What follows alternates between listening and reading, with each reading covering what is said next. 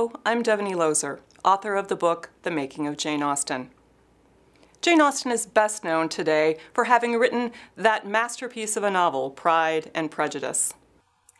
When she died in 1817, 200 years ago, it was without any inkling of the great fame she would go on to achieve.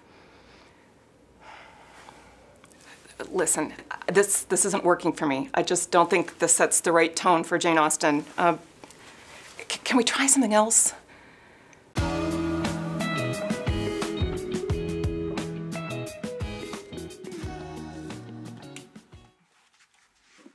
Who was Jane Austen?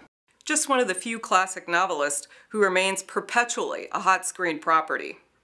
My guest today is that hot screen property, Mr. Darcy himself, Colin Firth. Colin's still coming, right? You canceled?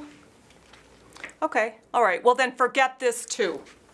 Since the 19th century, there have been hundreds of Jane Austen-inspired illustrators, dramatists, activists, and educators who helped create readerships and fans. I'm Stone Cold Jane Austen, faculty advisor to the Arizona State University Derby Devils.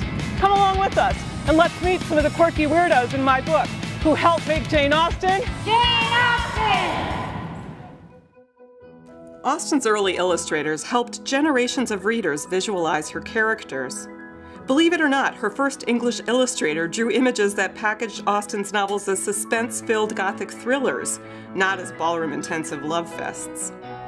That illustrator was the eccentric lifelong student Ferdinand Pickering, whose family life would turn out to echo the sensationalized, threatening images he drew to accompany Austen's fiction in the 1830s.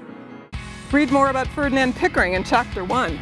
But Austen's most famous illustrator was Hugh Thompson, whose 1894 Pride and Prejudice peacock images are still found on tote bags, t-shirts, and puzzles.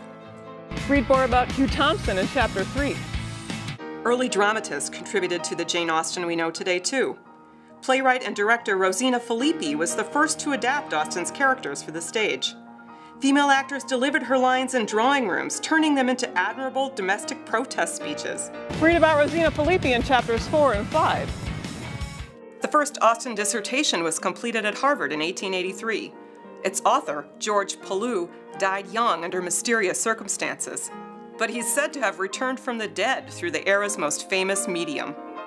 Read about George Pellew in Chapter 10. More than a century of unsung innovators pushed Austen's stories before popular audiences, way before all those zombies and vampires. These early innovators created, reshaped, and propelled her and us forward, giving us the Jane Austen we know today. The Making of Jane Austen moves pretty fast. If you don't stop and look around at her history, you might speed right past the important stuff.